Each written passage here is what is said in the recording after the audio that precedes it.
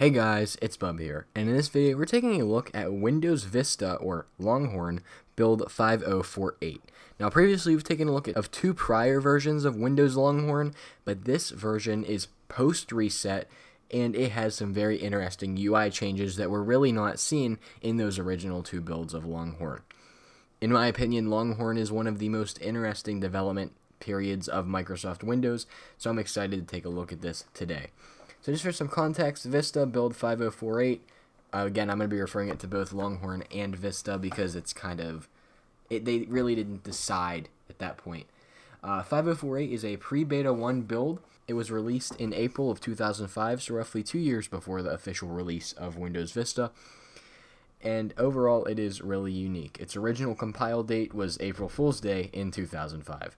So let's get into it. Typically for my install tutorials or OS reviews, I'm in Vmware, but right now we're running a Windows XP virtual machine, and here's why. When you install Windows Longhorn through the ISO, like you boot it up in virtualization, it just won't let you select the disk. So to actually install this build of Longhorn, we have to run it from the DVD, and I believe, yep, this is the right one. So we have to run it inside of Windows XP, but we can't just upgrade. We have to do a clean install from in here. We can go ahead and accept the terms, and like I said, Express Upgrade is not available, so we have to do a clean install right on that C drive, and then click continue, and we are now installing Windows Longhorn. For some reason, when you do that boot up and you boot into the actual ISO, it literally does not let you do anything. Alright, and that really didn't take that long. Here we are inside of Windows Longhorn. Now I am going to try to install VMware Tools, but no guarantees because VMware Tools typically doesn't work in beta versions of Windows. So what we're going to have to do is we're going to have to change the resolution, which it's really hard to do that just with this tiny display. So here, this is the desktop of Longhorn Vista Build 5048. And for starters, we can see a very interesting taskbar. I really like this taskbar. It features a blue start button, which is never really seen in public before. It really looks like a combination of XP and Vista with like that gray theme. So taking a look at the start menu, we can see this was kind of in one of the previous builds of Longhorn. It's just kind of been recolored a little bit. Again, Windows XP apps, and also some Windows Vista icons like the new computer icon. But also some really old icons like Control Panel looks like a folder from Windows 95. Printers and faxes looks like a folder from Windows 95. But the My Documents and all this looks like Windows Vista folders. So kind of a mix of UI elements here. There is a search bar, which doesn't work. Maybe I'm doing it wrong. Yeah, I don't think the search bar works. I think that was more or less a proof of concept, like, hey, that this exists. All programs still has that iconic green arrow, but it actually just opens up straight in the start menu, unlike XP. Pre-installed, we have our standard accessories, which we'll take a look. Actually, I want to open this, and we'll take a look at it later. Administrative tools, standard MMC kind of stuff, which Notepad is actually an administrative tool for some reason. Oh, wait, what? Notepad? Notepad is file server role management. Okay, very cool. Games, Windows XP games, there is no Inkball or anything like that. Still has 3D Pinball. Startup, Internet Explorer, Outlook, and that kind of stuff. So it kind of is debloated a little bit, but I'm actually interested in what this is. This is compatibility, I guess. Oh, so this is like when you right-click on a menu, or you right-click on an app, and it asks you what you want to run it as. Yeah, this is literally like that. It's running in Windows XP, or Windows 95 compatibility mode. Okay, cool.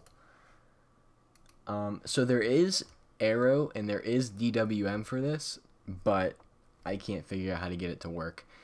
This is directly ripped out of Windows XP, and I'm actually curious if we can call in still. There's no way it would actually let you activate Windows Longhorn over the phone. There's no way. Oh, it's gonna let us. I'm not gonna do it, but I also, because of this weird thing, we didn't have to disable the internet and we didn't have to change the BIOS state.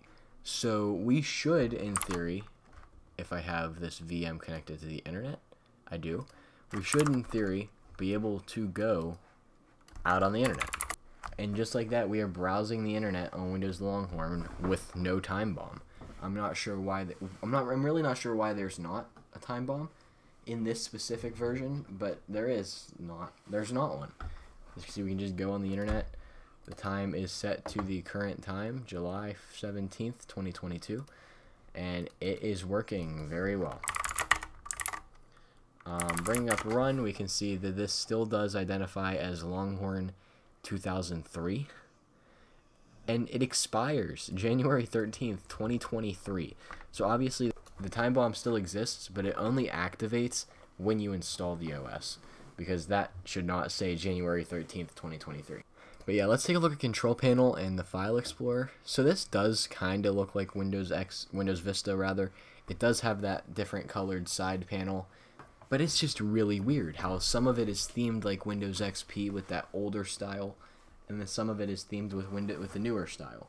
I really don't like these X buttons up here. They're just too small. I really don't like them at all.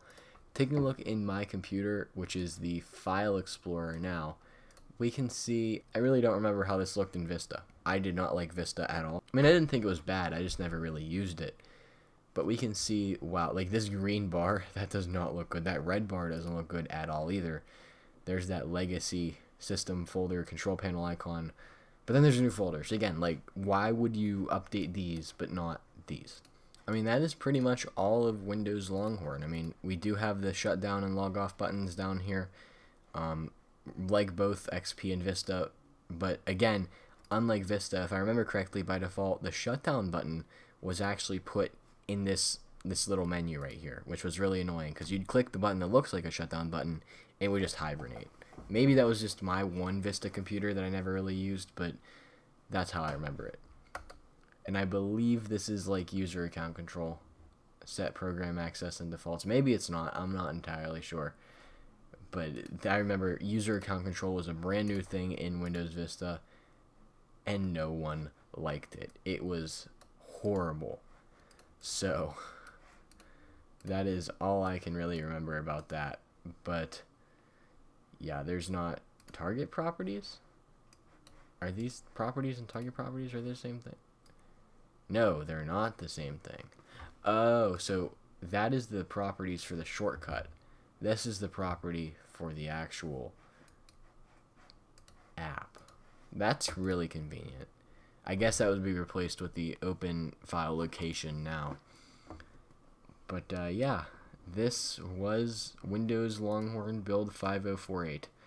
A very interesting build, nonetheless. Many UI elements that are really interesting, and in my opinion, I really like looking at Longhorn because the development history of Longhorn and Vista is just so unique. It went through so many changes and so many different things. It's just really fun to take a look at all of them. And so if you like this video, make sure to like it and subscribe if you're new around here, as I do all kinds of different technology videos, including device restorations. That being said, see you all in the next one.